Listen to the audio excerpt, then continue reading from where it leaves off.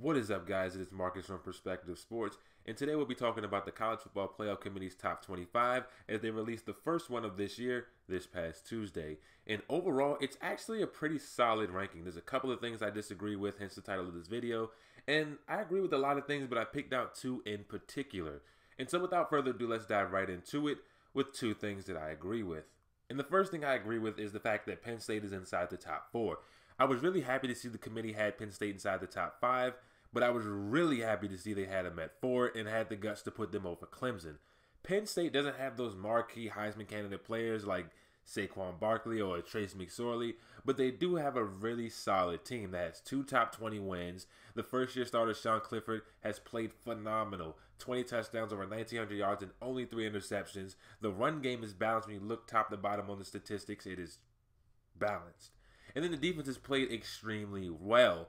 And so when you look at this Penn State team, there's no real jump out at you players like a Saquon Barkley, but this team is really good and is a legitimate contender. They do still have to play Ohio State, so we'll see how that goes. And the second thing I agree with is the fact that Clemson is not a top 4 team in the country at this moment. There are 4 better teams better than Clemson. When you look at Clemson, I don't like to penalize teams for conferences because you can't control that. You play who you play in your conference. So I like to judge teams based off what you have control of. And that's the fact that Clemson went to College Station and beat Texas A&M by 2 touchdowns, which is not an easy task to do. And that's why I have them inside the top 5 and why I agree they should be a top 5 team. But I do give bonuses for conferences that are tough, which is why I like the fact that the SEC and the Big Ten make up the entire playoff right now because they have tough conferences. And when you look at the ACC, the competition is just not there. You have Wake Forest is the second best team, but they're no contender by any stretch of the imagination. You have Virginia, who's also very good, but no contender by any stretch of the imagination. Miami University is more concerned with looking good than playing good. Florida State's a dumpster fire. They just fired Willie Taggart. And overall, the conference isn't as good as it used to be. North Carolina is hot and cold from week to week. Syracuse hasn't really been much of anything this year. And so that's really hurt Clemson's strength of schedule, especially when you look at the schedule. But they still are a top 5 team because what they went out and did was go to College Station and win by 2 touchdowns. And that's why they're a top 5 team in the country. And now for 2 things that I think the committee got wrong / I disagree with. And Memphis should be the highest ranked group of 5 team in the country. And I know you're going to call this nitpicky, but no, it's really not because there's only a 1 ranking difference. But I do think Memphis should be the highest ranked.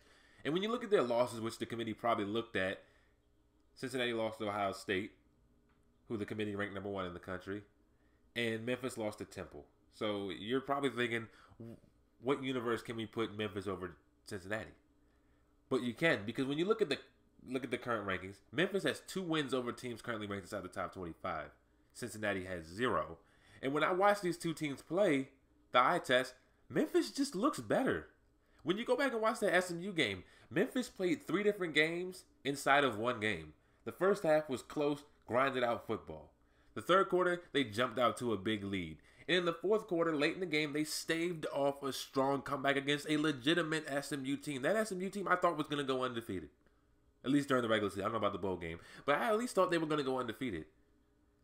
But Memphis staved off a fourth quarter, especially late. A touchdown, matched it with a touchdown. Quick touchdown by SMU, matched it with a touchdown. This Memphis team is legit. And when these 2 teams play, probably in the AAC title, because Memphis did beat SMU and Navy, who are in their division, and Cincinnati is going to coast through their side of the division. I think we'll find out that day, and I think Memphis will win that game. And now for the less nitpicky thing, and the thing that just drives me up a wall, is how LSU is not number 1 in the country.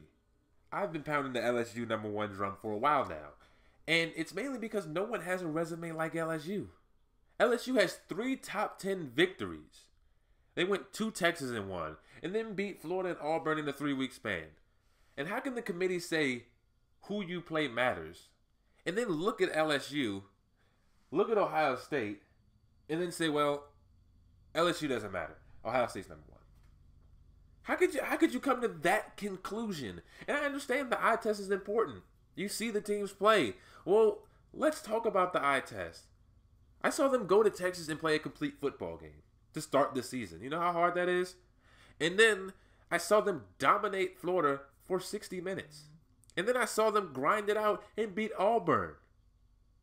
That's the eye test matched with the schedule. That's a number 1 team in the country. I understand Ohio State is a great football team. Chase Young, I would take number 1 if I didn't need a quarterback. And I'm 100, I'd take Chase Young number 1. And then Justin Fields is really good, and they beat people to sleep. Shout out to Coach Buddy Stevens. But there's no case to be made for Ohio State being number 1 right now. And if you want to throw out Texas, throw them out. Texas isn't ranked right now. How does that count? Well, fine. They still have a dominant victory over the number 10 team in the country, Florida. They still beat Auburn. They still play a very tough schedule. They still had to go to Texas and play a football game. They had to go there. So if you want to say, well, Texas isn't really that good of a team, they still had to go to Texas and play that game. You have any idea how loud that stadium was? I don't see how you can say who you play matters and then LSU not be number 1.